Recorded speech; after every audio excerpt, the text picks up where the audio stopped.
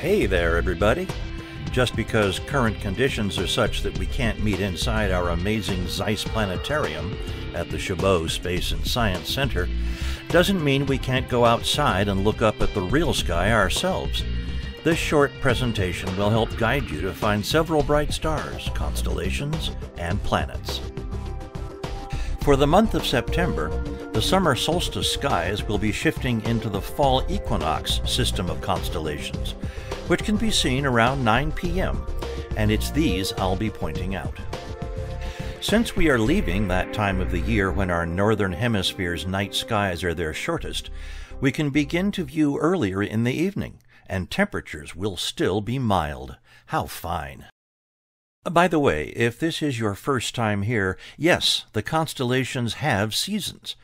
For example, you'll never see Gemini the twins during the summer, and likewise you'll never see Cygnus the swan in the winter. We'll meet Cygnus in just a bit. As you probably already know, the Earth has 4 seasons: spring, summer, fall, and winter. Well, the constellations also have seasons, having to do with the Earth's orbital path around the Sun. That, and the fact that we can only see stars by looking away from the Sun at night, which changes our view of the stars throughout the year. Unfortunately, unless you're at a good dark sky site, most constellations will be somewhat hard to see fully. But most constellations have at least a few bright stars to help identify them, and the better your viewing location, the more you'll be able to see. A good first step to finding the constellations is done by knowing your compass directions. We can easily do this without a compass using a star grouping that is easy to find: Cassiopeia, the Queen, also known as the Big W. Face the sky roughly 90 degrees to the right of where the sun has just set, and look about 1/3 up from the horizon to the top of the sky, and you'll see it. In this version of Cassiopeia, the 5 stars that make up the W shape is actually her throne, which, from this angle, is upside down. The 6th star makes up the seat of the throne, which can be seen to have a rather unergonomic back. Off the tip of the more squashed end of the W, you might see another somewhat faint 7th star. Just connect the end of the W to that star, and extend the line until it comes to the semi-bright star, which is named Polaris, and is otherwise known as the North Star. It's the only star in the entire sky that stays pretty much right where it is. So no matter what time of night it is, or even what month of the year it is, all you need to do is face that star, and you'll always be facing due north, with east directly to your right, west directly to your left, and south directly behind you. All the other stars wheel around this pivot point anti-clockwise, making them appear to rise in the east and set in the west.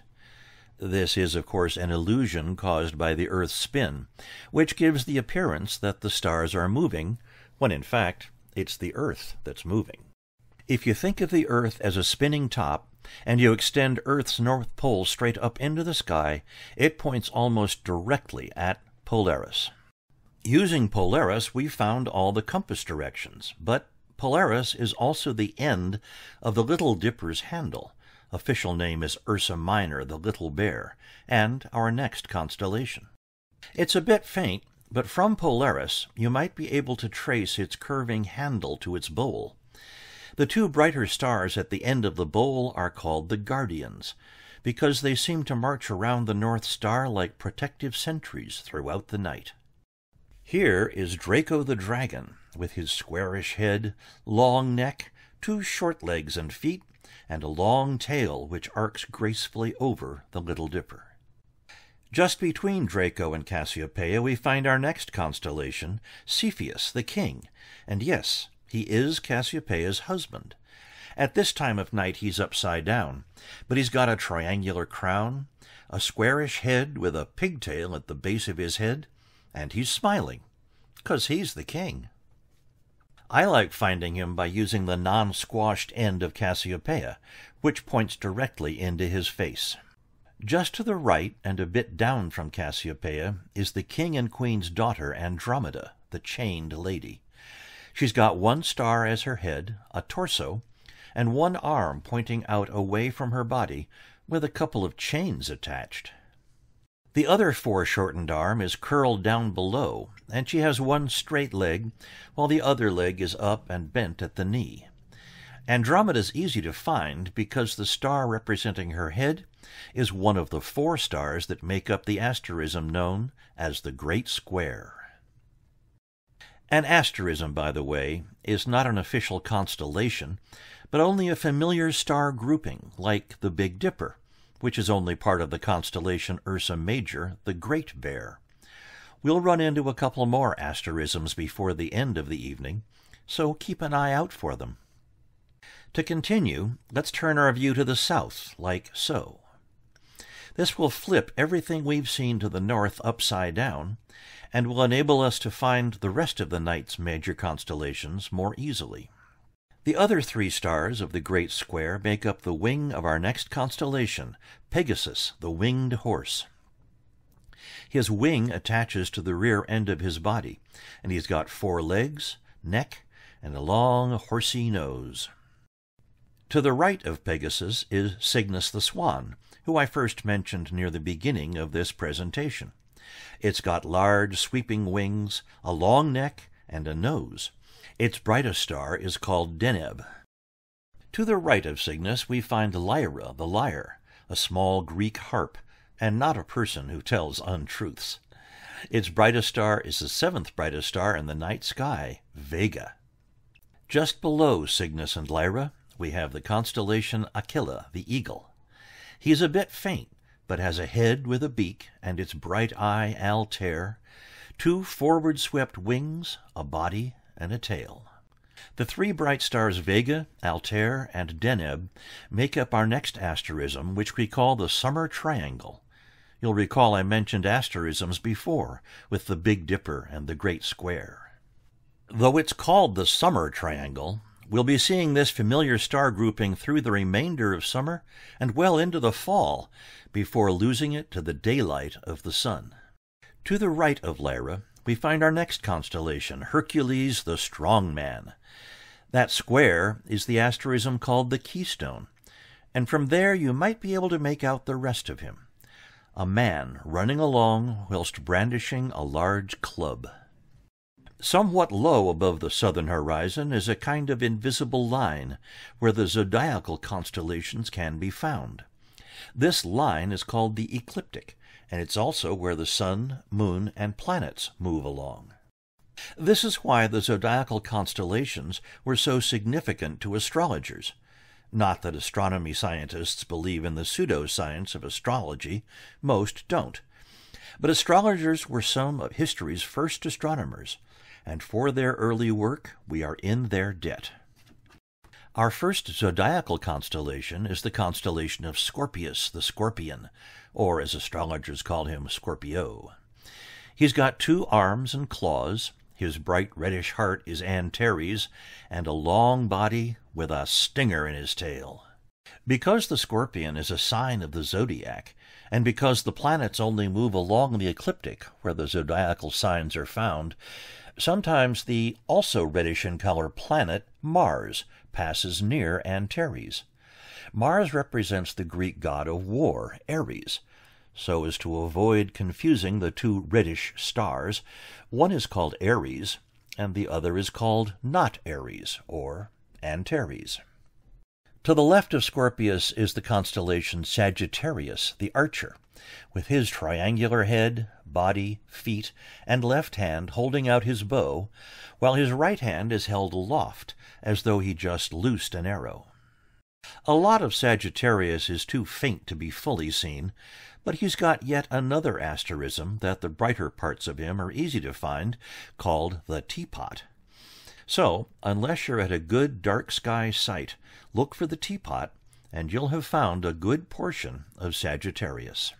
Just to the left of Sagittarius are 2 bright quote-unquote stars, which aren't stars at all, but rather the planets Saturn on the left and Jupiter on the right, If you get a chance, take a look at them through as big a telescope as you can.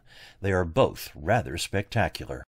Just to the left of Saturn and Jupiter is our next zodiacal constellation, Capricornus the Goat. At first glance, he looks like a child's top or an upside-down pyramid, but as you can see, he's got a horn on his head, a body with legs, and a small tail. Our last zodiacal constellation is Aquarius, the water bearer, though unless you're at a really good dark sky sight, I'd skip trying to find him, as he is quite faint. As you can see, he looks like a man holding a vessel of water that's spilling as he runs along. Our last three constellations of the night make up one large constellation, Ophiuchus, the medicine man. He's also quite faint, but as you can see, he's got a triangular head, large upright rectangular body. He's holding two halves of a snake, which are called serpens cauda, the snake's tail, and serpens caput, the snake's head, and his feet are just above Scorpius. And that's it. There are other, smaller or fainter constellations out there, which I encourage you to look for using a good book, and maybe a pair of binoculars too. Speaking of good books, I cannot more highly recommend the book The Stars, A New Way to See Them by the author H.A. Rey, who you may know as the same author who wrote the Curious George books. Rey was a scientist who wasn't satisfied with the way modern star charts were drawn. The astroscientists were not interested in the characters, objects, or stories behind the constellations, so, for their convenience, they just connected the brighter stars into weird geometric shapes, slapped on their Greek names, many of which would mean nothing to the common person, and left it at that. That's all fine and well for them, but for us regular folk, we're more interested in the fun stuff. If you really want to learn the constellations, get Rey's book, which can be purchased from Amazon.com for about $12. I'd also recommend getting a pair of binoculars before getting a telescope.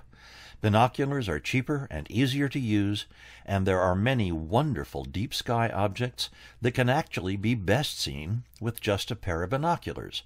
Those objects are noted in Rey's book. If you do want to get a telescope, ask us or research on the web how to make an informed purchase. Be warned, there are a lot of bad telescopes out there, with cheap components and shaky, muddy, fuzzy views that will disappoint you every time. A good scope will inspire you and your children to a lifetime of deep space exploration and an appreciation of science and nature in general. If you're interested in getting into the hobby of astronomy, joining a local astronomy club can be most helpful. Chabot is partnered with the EAS, the East Bay Astronomical Society, which has many activities and resources you'll find essential to help you get started in this amazing and beautiful study of our natural universe. Thanks for watching this video.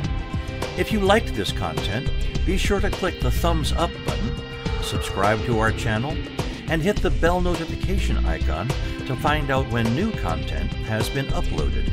This will really help our channel to grow, which would make us very happy. And we'll see you in the future.